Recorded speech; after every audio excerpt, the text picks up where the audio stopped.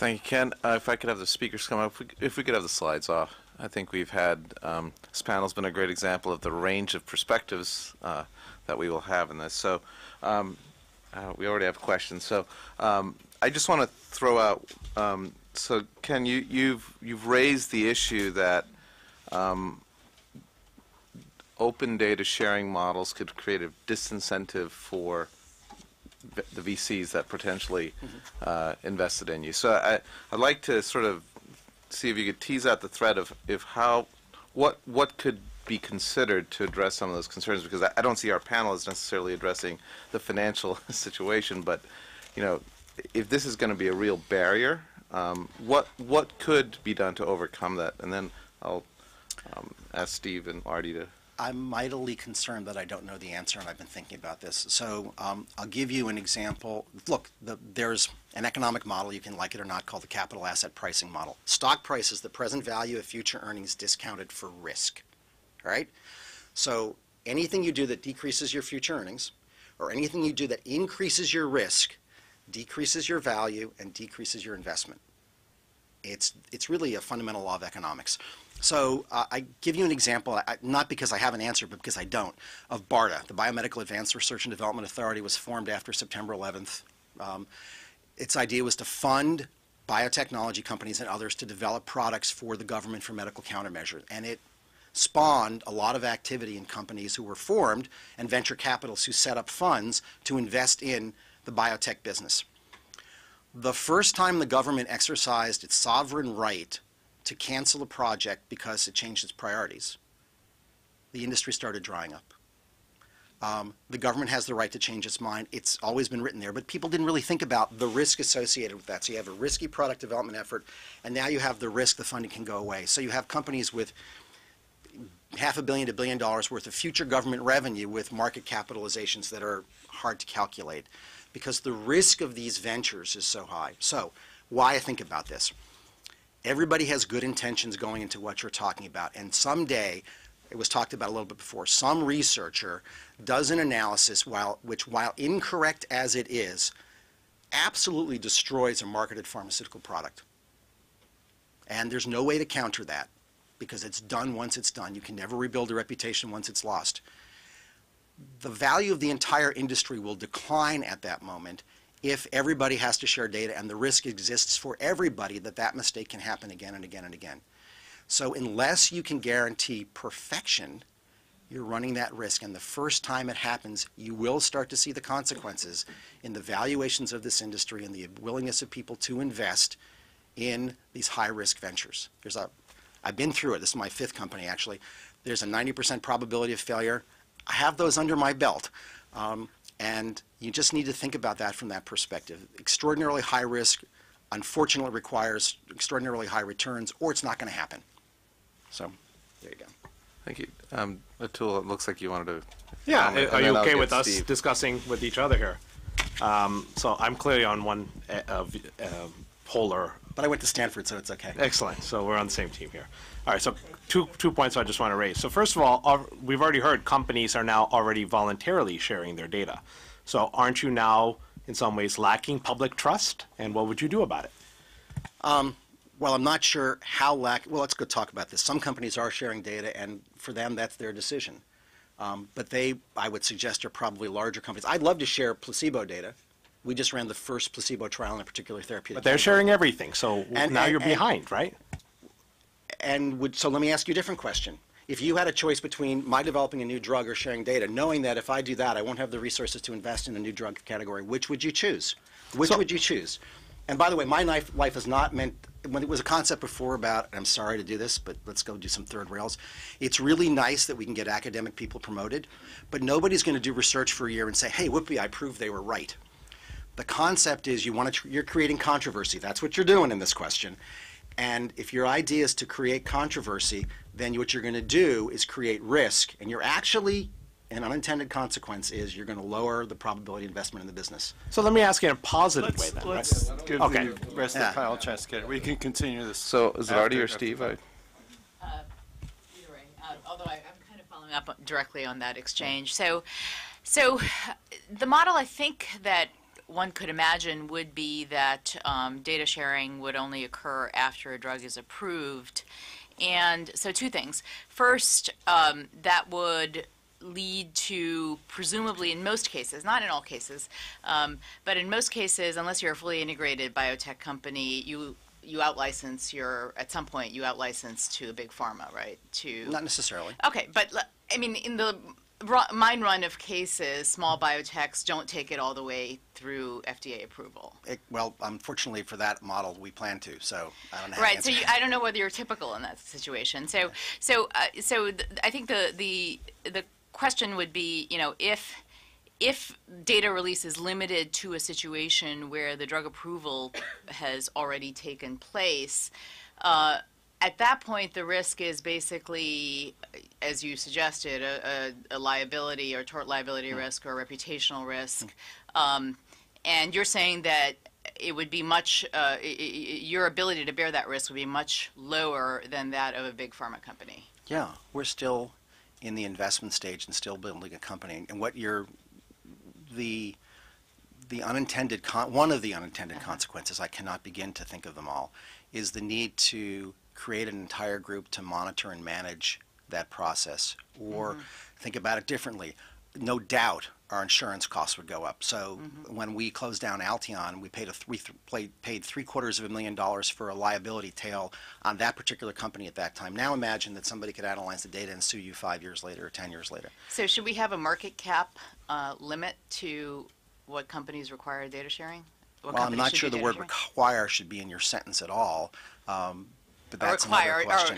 Or we encourage data sharing for I don't know how to answer. I truly don't know how to answer your questions. What I'm trying to do is raise some questions for you to consider that there are going to be unintended consequences, and you really need to. I would encourage you to get a group of people who probably come from a different opinion set than you've had, and just run those through for a while, because if you can't, it's a lovely idea. It's important to share data. Okay, it's important for public health to get a lot of things out there.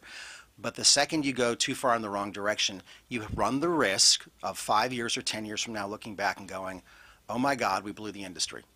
I'm just telling you one way of looking at it. So Janet, and then we'll go to Steve.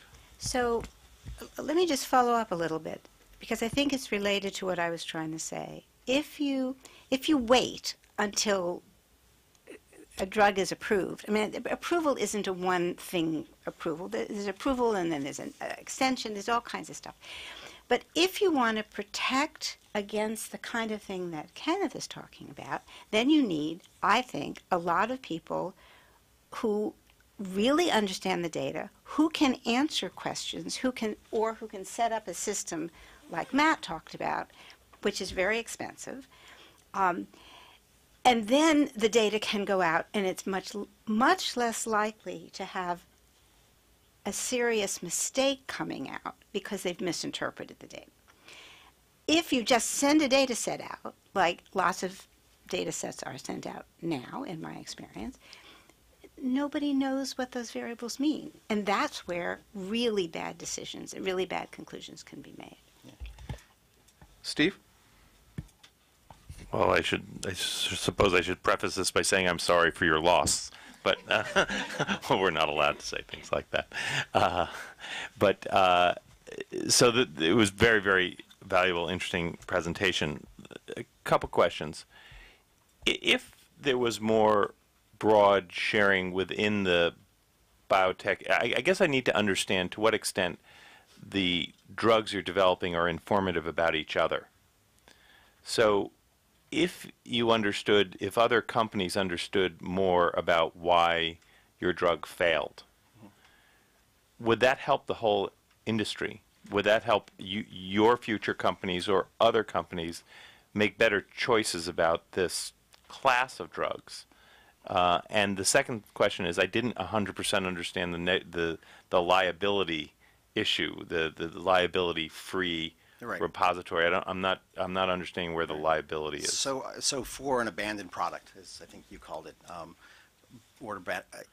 the answer is, I think that after a company stops a developmental effort, and that happens very often in biotech, whether they'd like to continue or not. Frankly, there's often no further investment. You can't get investment because the risk now is perceived as being so extraordinarily high by investors that they won't fund it. So you take it and you put it on a shelf. It could be in many cases interesting to make that available in some way.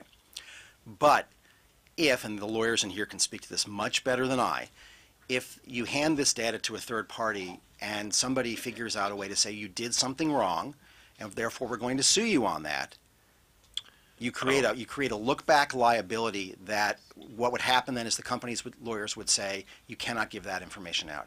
And by the way, think about it differently. I could never get somebody to join my board.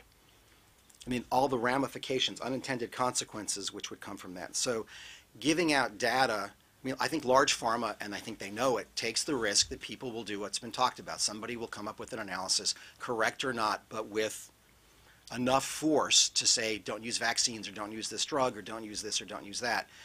And that they hope they have the resources and capabilities and statistical analysis strength to counter that before it's too late. A biotechnology company will be DOA because we have no resources, no capabilities. I have 55 people. So the first question, how informative do the studies of certain drugs in biotech, are they about the others, or are these so different among the various boutiques? I think it depends on the technological area. I've always worked in kind of, I'm not a recombinant DNA monoclonal antibody type of company person. My career's been different. But I think that some of those areas could scientifically inform other activities as long, again, as you're not saying to a company, give up your competitive advantage. Because that's another, how do you pay them for that proprietary? That's another risk-reward issue. You're actually talking in some ways, and this may be another third rail, of taking somebody's intellectual property and handing it over to another company by the data set. It's a complex issue. Matt? No, I can't speak on behalf of Ken's position, but I've talked with many different companies, both large and small, and throughout not only life sciences but healthcare as well. And first of all, their perspective is, and I can't represent their perspective directly, but what I take away from their perspective is, one, oftentimes they're talking about post-decision data. So whether it's already been post-approved or at some point where they feel that they've gotten as much value out of the data and they want to make it available for others for some sort of research. Or there's opportunities like Project DataSphere where they're looking at the comparator arm where they feel that there's information that even a subset of it that can still be made available. But on all these, at least on the clinical trial data transparency side, they've set up a review panel process by which they feel that they still have somebody who's looking to make sure that, that there is a valid research, a valid approach, and that this will be for some valid publication in further healthcare. So there are some checks along the way that even though they can't control what people will do and the negative impact will occur, almost everybody I've talked to has seen, even if they're being driven somewhat by the regulatory aspect of it, that there's positive value and it's worth it to the healthcare industry to do this. I'd only add, if you have companies that have set up if all of them have set up review panel processes, I would bet you they're bigger than the small biotech companies because they're allocating resources to it. And they must be later stage companies, almost all of them, because they're not at this stage of development. They can't be. It's a resource allocation of hundreds of thousands of dollars, if not millions, to something that isn't there yet. Thank you. Joanne? Okay, so in the spirit of, I thank you for this talk. It's clearly a lightning rod for discussion. And I think just in the spirit of trying to come up with solutions rather than only vetting issues and problems and hypothesizing on the death, of a whole industry, which I don't think anyone would want. Wouldn't a potential solution, I think that's what Matt's talking about, and something that we've been talking about is, it's not just small companies that can't afford to do this. I think it's also the small clinical trialists, the academic researchers, the NIH funded. So if we all move towards something where it's less expensive to have an independent review panel, if there already is something set up and there's already a mechanism and there's already a database like DataSphere, right? It's already got a database and it's got people who are in charge of it, and there are statisticians and other people on both in DataSphere as well as on the review panel. I mean, is that something that you could foresee? Are there solutions that you could foresee? Because I think it's hard to reconcile when we've just heard about the public health interest. It's hard to just walk away and just say it's not doable for a company that's as small as, whatever, millions of dollars. I just want to work towards a solution. So the question is what resources you'd need to allocate to prepare for submitting the data to whatever entity you're talking about. And I don't know what that number is, but again, that's just a resource allocation question and a capital allocation question that you either have to make or have the option of making, but it's not cost-free. I can't tell you what the costs are. If, an estimate, I don't know what J&J would estimate to monitor all of this stuff. I also have to add the question of, and this is only something that the large pharma, which, has already thought about this, when the first problem hits, you probably already have a strike team ready to respond to whatever the issues are. I can guarantee no biotech company has the resources to do that. So it's not just the beginning, it's not just the gazinter, it's not what's going into the process, it's how do you handle the entire process, and that's the question I'm asking. Not saying you can't do it, and certainly for placebo data, for example, you'd like to get that out there on non-drug related data, or for failed and closed down clinical research activities. But for an active drug where you're years in the process of building it, how do you handle that? I don't know. Okay, so it's basically a resource issue and then a reaction team kind of issue, or a skilled statistician type. And those issue. resources take away from investment. That's your always. That's your choice. In NIH studies, as well as small companies, as well as large companies, absolutely. So I have two brief questions. Can I just get these, Bernie? Or are we brief? So Dave and then Ida. That's a question for you.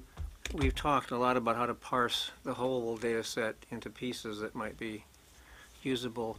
So three quick. One, what % effort do you think it takes you to get up to speed? I mean, you have to get up to speed whether there's data there or not. You just got to be ready for it. So what % effort does it roughly take to get up to speed on handling a data set that's coming to you from the outside? Two, what % of the data from your experience do you actually think you use that you get? And thirdly, how many times does an investigator come and say, I want to write paper 2? So the second two questions are easier to answer. Very small number of variables that we actually use, and very few investigators want paper number 2. The first is much more difficult because it depends on how much you care about the analysis you're doing. Some analyses don't matter very much. So if you don't understand those data, it doesn't matter that much. But variables that really matter, it takes a long time to understand what they are. And what I think both Dave and I know, because we do a lot of data monitoring committees, very often we get data reported to us, and it is clear that whoever's reporting has no idea what these data mean. So to really understand what somebody else's data are is much more complicated than it seems on the surface. So I had a quick question. Very quick question for Kenneth. If you had to say which was a bigger concern in the sort of the survival of your company, is it the capital costs that need to go to some regime like this, or is it the liability risks, or are they equal, or can you even just give us a sense which one is more concerning to you? Well, let's go to, it's probably the capital side, but it's not the capital cost, it's the availability of capital. Those are different. It's not. But doesn't that fall into risk? Because if there's more risk, you have less capital. Right. So, well, so it's not that we have less capital; it's that we may not be able to get it. That's less capital. Yeah, it's less capital yes. because. But I just wanted to phrase it in the way it works, which is the venture capital industry in biotech is declining, for example. For many reasons. Yeah. For many reasons, but that's the beginning. That's the seed stage of this industry. So as that becomes harder and harder, you can look at the consequences of that, and it's many reasons. It's not. This isn't, there are many, many reasons for that happening. The liability side is fixable pretty easily. The investment side is much less readily and easily fixable. Well, I want to thank an excellent panel, very lively discussion, and thank you, Bernie.